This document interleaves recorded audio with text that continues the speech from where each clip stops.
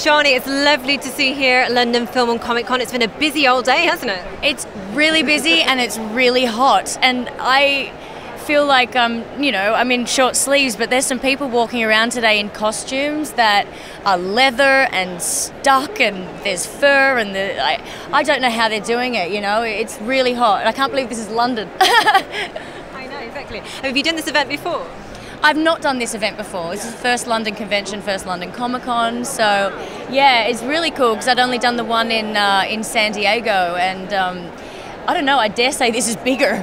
Like, this is huge. It's massive. I had no idea what to expect, so it's been a real pleasant surprise. And last time we spoke, we were talking a bit about an all-action, all-female movie that you were working on, a kind of female Expendables, if you like. And I wondered what kind of stage you're at with that, because everyone's kind of thinking, God, this sounds fantastic, we want to see it. Yes, it does sound good, doesn't it? It would be good if it sort of had another step.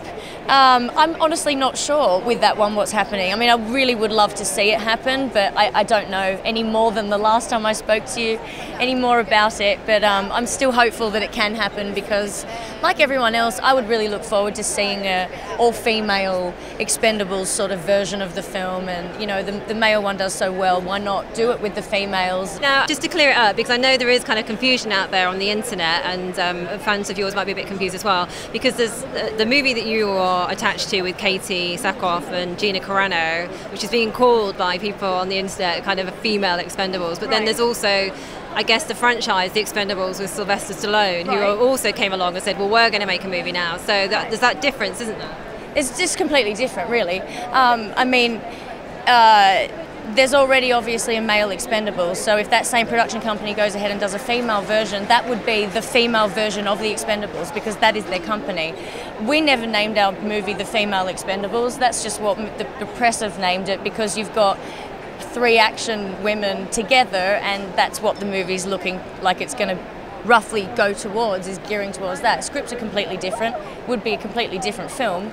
But yeah, I think just because it's a similar idea of getting women together and the fact that Sly actually has the franchise, and we would be a completely different cast and a different script and a different story and completely different action, and yeah, it would be like night and day, the films. So I think it's just getting lost in the wording of The Female Expendables, which is not the name of the movie at all. Does the movie have a title yet? No, I don't believe it does. The Untitled Adi Shankar Project. Yeah. I mean, if you could have anything happen in that, what would you like to see you 3 guys and whoever else comes on board doing in that movie? Doing? Yeah. Oh man, I just think it would be really interesting because we all really come from different backgrounds, and our strengths, even though we're all very much action women, our strengths lie completely in different parts of action. I mean, Gina does what Gina does, and I don't do that at all. Like, she is so strong and she's so coming from that world of fighting, and I don't come from that world. I come from a ballerina world, so I come from a dancing world, and like sort of Jack be nimble, Jack be quick is how I would picture my like whippet snippet character, She's fast and she's nimble and she's just sort of here, there and everywhere, and that girl's like the strength. And then Katee would be what Katee does, maybe with weapons or something, or, I just think that it can take on, you've got similar action women, but they're nothing the same. So it's actually really interesting what would happen when they combine forces. Yeah. Can't wait for this to happen. Yeah. Now, you mentioned Patrick, of course, as well, and in that you were starring with Charles Dance, who is in Game of Thrones. I mean, what was it like to work with Charles Dance on that? It was insane. I have like a confession in that I had not watched Game of Thrones when I actually met Sir Dance, and but that doesn't mean I didn't know who he was. I was very aware, and it was quite intimidating at first because, to be honest, that man walks into a room and he's like royalty. He doesn't mean to be, he just is. He's just got this presence, and he's so warm and charismatic, but at the same time, like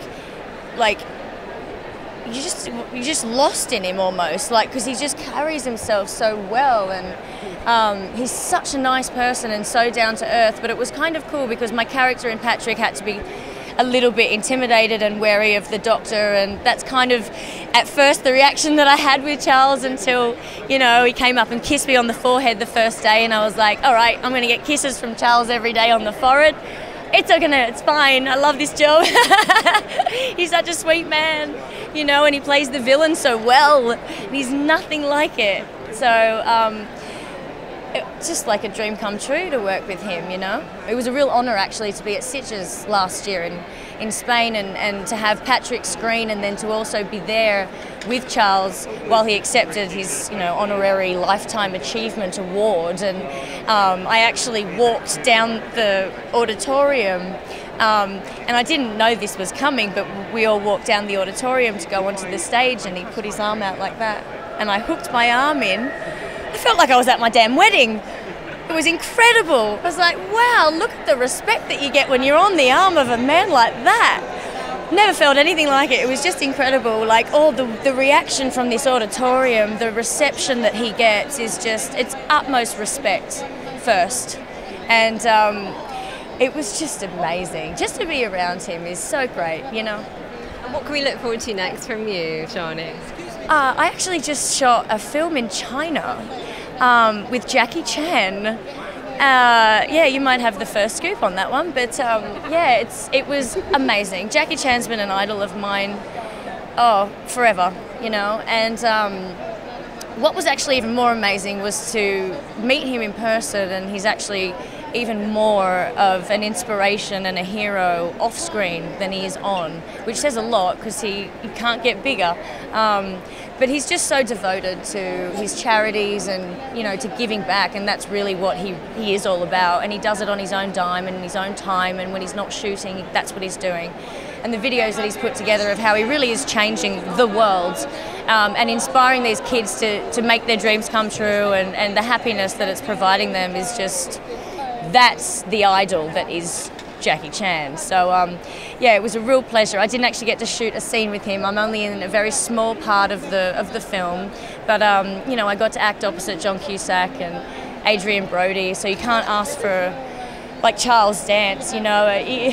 I'm just working with incredible people at the moment, so I couldn't be more blessed, really. And what's the name of the film, so you look out for it? Dragon Blade. It comes out the Chinese New Year, first day in February next year. Yeah. And what's it about? It's an action epic adventure. Picture Jackie Chan in his element, add John Cusack to the mix as his sidekick hero, and then add Adrien Brody as the villain. I'm the queen of the Roman Empire.